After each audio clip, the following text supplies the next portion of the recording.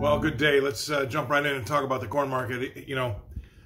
We had the July finish just a tad higher in the day, but everything else kind of took it on the chin. We had some decent volume in July finishing higher in the day, but the lead month, December, off 17 3/4 cents. And I guess the new information, or the information that we have today, that managed money is long the market. Commitment of Traders report came out. It shows the managed money long about 253,000 contracts. That's a lighter by 25. They sold 25,000, but they're basically long 14 billion bushels, which is roughly just under 10% of the crop. So, they're still in there for the inflation play. They're taking it on the chin right now, but keep an eye on that. See what because if they decide to get out, that could be more pressure that we don't want to see.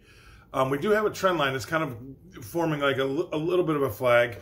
So that's something that's going to be interesting to see if we break out on either side of that. So those are going to be two pretty good trend lines to watch. I mean, the trend still remains a little bit bullish here, but you want to be careful about getting too far out over your skis. So again, a flag, a pennant formation, we call that.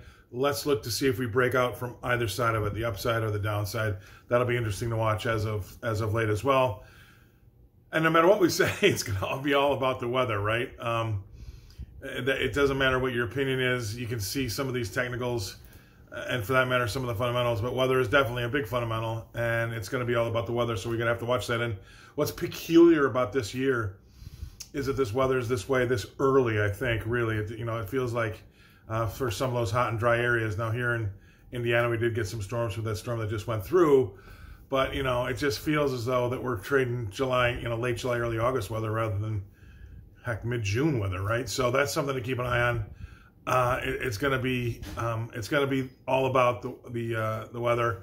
That will trump everything else, but keep your eye on that, because I think that's going to be something that we want to watch along with those trend lines. So lots going on. Again, easier on the day here. July slightly higher on 109,000 contracts, but everything else double-digit losses across the board, with the D's at 17 3/4 cents lower.